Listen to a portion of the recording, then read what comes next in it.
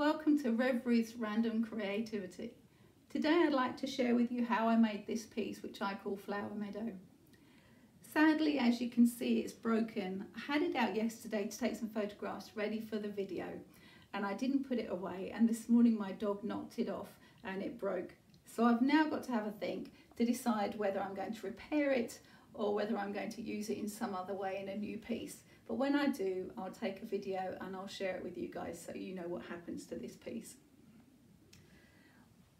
The more I work with resin, there are two key things that I'm realising that I have to be aware of.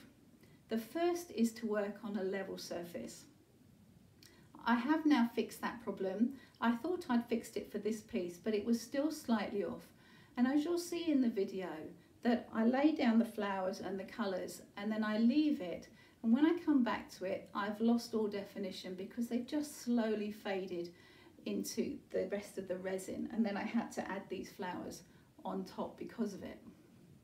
And also I wasn't patient. That's the second point, you've got to be patient.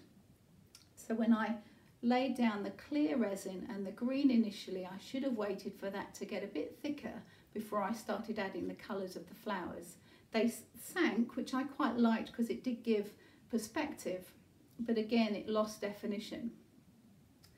And the second time I needed to be patient was when I was bending it. I didn't wait long enough, and as you can see this resulted in some drips in the pieces, in the flowers that I added.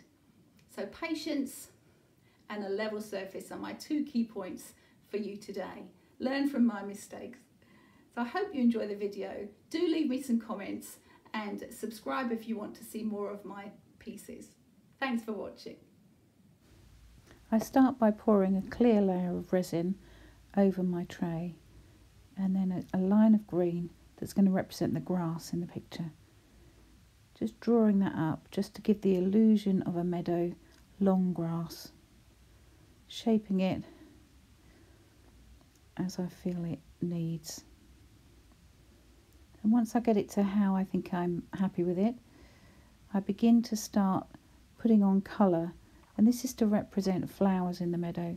And I start off really cautiously because I'm really worried I'm going to drop some drips in places I don't want, but as you'll see I gradually get more and more bold and realise that actually the more random the drips the better it looks. So I'm just layering up the colours, and what I'm liking is as I lay each colour in, they're sinking, and so it's giving some kind of perspective to the picture, to the flower meadow that I'm trying to create.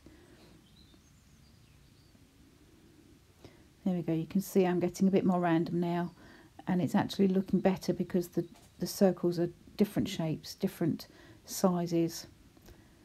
Just keep layering that up with all the different colours that I've prepared. I've been having trouble with my table in that it tilts, it's not level, and I thought I'd levelled this piece. But as we go on you'll see that it does gently just drift towards the bottom. Just adding a bit more green at the bottom there. I felt there was too many flowers at the bottom.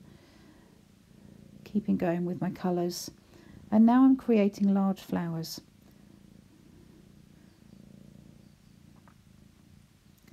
Just placing those on where I want them to be.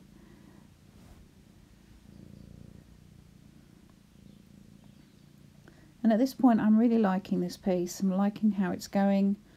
I'm really liking the red and thinking that they're beginning to look like poppies. And that's a dark purple centre to the flowers. Just touching up, adding a few more flowers where I feel it needs it. And at this point I love it. But as I leave it to dry, the flowers disappear, the definition goes. So you'll see in a moment what I've had to do is I've come back later and added those flowers again on top of the piece. So at this point I'm really disappointed, but I'm going to shape it anyway so that it's a freestanding picture, piece of art. And then here's the finished piece. And then you can see that I did it too soon. I shaped it, it's dribbled a bit, but I do like the piece in the end. I've grown to like it. Thanks for watching.